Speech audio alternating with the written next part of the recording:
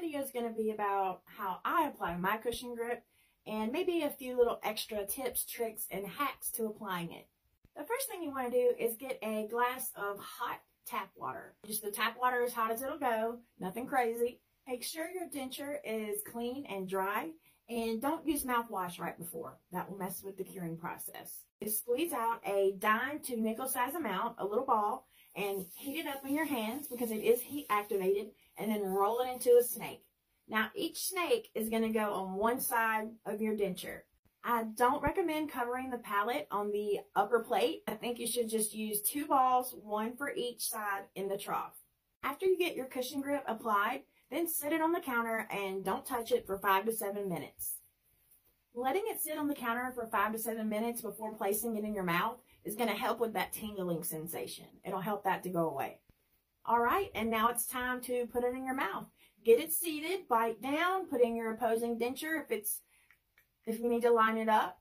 And here's how I do it. I do it before bed. That way you're really supposed to go about 6 hours without any eating or drinking. So for me, it's easier to just go to bed and let it cure while I sleep. I sleep in my dentures that one night, and then the next day I can wake up and I can eat and drink. If you're not sure of the perfect amount to use yet, here's what you do. Apply it about 2 hours before bed. That way you can come back and trim it if need be after 2 hours, and then go to sleep and let it finish curing. So just a few things to remember. No mouthwash right before.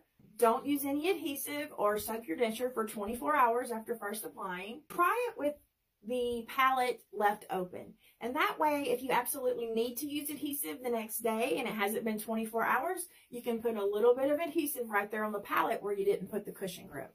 Also, if you decide that you don't like it, don't take it out before it's cured. Go ahead and let it finish curing so that it will be easier to remove.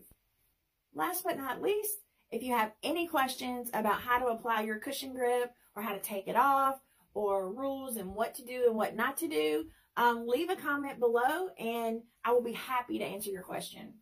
I'll also leave a link to the instructions in the comments. Hey y'all, Ash Mac and Cheese here. Bright and early. I wanted to, I don't know, make a video from my car, I guess. I was trying to think what I could do the video on, and it struck me that maybe I should talk about the difference between a soft reline and a hard reline. So, a soft reline is where they put this material in your denture, that's something that they mix up and they pour on your denture.